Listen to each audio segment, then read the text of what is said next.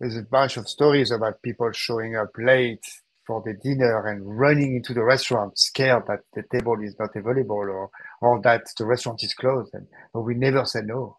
We always like accommodate. Or there was people who used to come and sit in a garden waiting in case somebody will not show up.